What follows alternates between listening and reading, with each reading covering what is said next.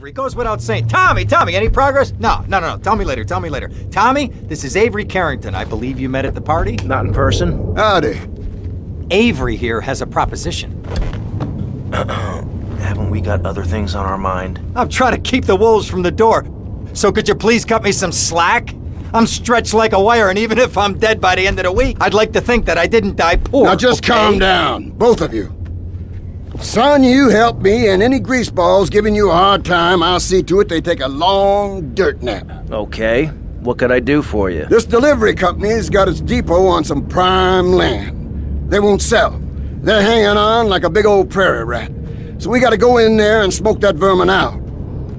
Head on down there and stir up a hornet's nest.